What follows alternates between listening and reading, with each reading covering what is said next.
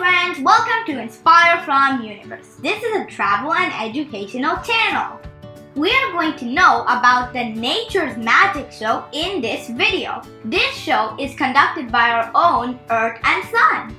Are you thinking what it is? Well, you will come to know many interesting facts if you watch this video fully.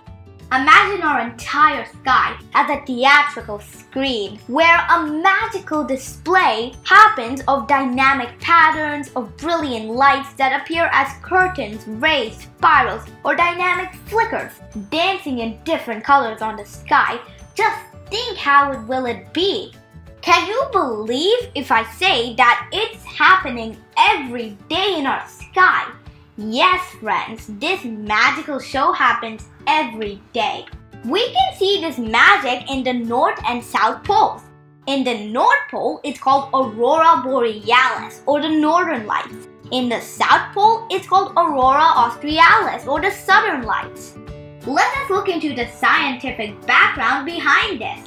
Have you heard about the dynamo effect? Even the normal dynamo light in our bicycle functions in this principle. The magnet in the light will rotate when you pedal, and this in turn creates electricity, and you get the light from the bulb. Can happen in reverse too. That is, when the electric field rotates, it creates a magnetic field. This simple concept is called the dynamo effect. The same effect happens in our world, and this is the main reason that there is life on Earth. We have already seen about the layers of our Earth in the UK bat video. If you have missed watching it, kindly click the link below and watch it, since it provides highly important information. We have learned that Earth's outer core consists of liquid iron and liquid nickel. Flowing of liquid metal creates electric currents. Due to our Earth's rotation around its own axis, it causes these electric currents to form a magnetic field, which extends around the planet. This is so powerful that it extends out to about 40,000 miles above the surface of the planet.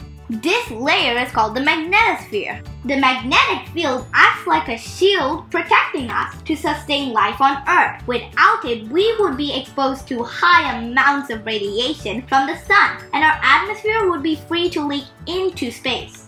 Do you know why Mars is uninhabitable? Because of the same reason. Since Mars doesn't have flowing liquid metal in its core, it doesn't produce the same dynamo effect.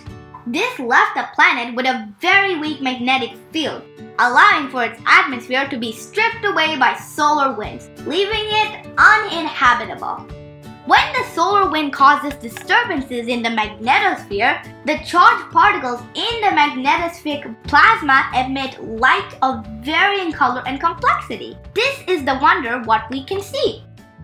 Famous scientist Galileo named the light seen in the northern pole as Aurora Borealis. Aurora is the Roman goddess of dawn, and Boreas is the Greek god of north wind. In the South Pole, it's called as Aurora Australis. Australis means southern.